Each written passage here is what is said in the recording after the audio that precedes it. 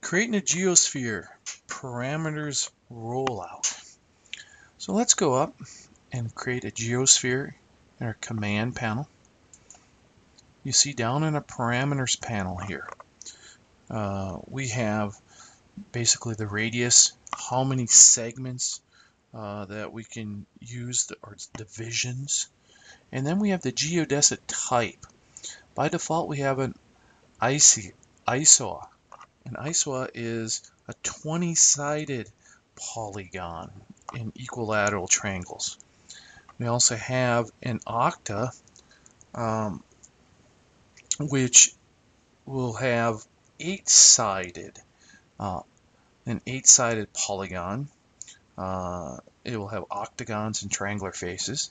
And we have a tetra, and the tetra is 4-sided polygons and in triangular faces.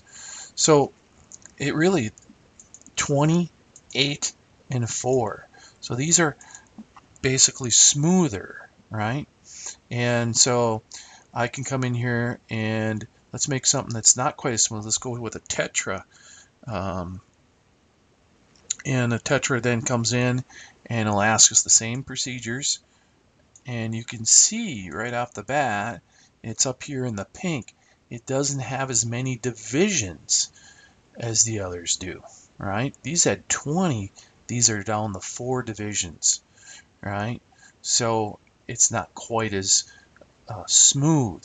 If I go to an octa, and this creates an from an octahedron, right? Then I can come out here. You see it's a little smoother, but not as smooth as our ISOA. So also I can turn the smooth button on and off, and when I do that, it creates a faceted one. I can turn that back on.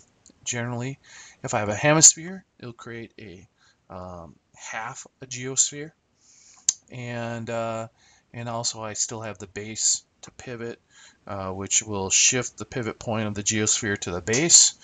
And so this is our parameters rollout here of our GeoSphere object type in our standard primitives.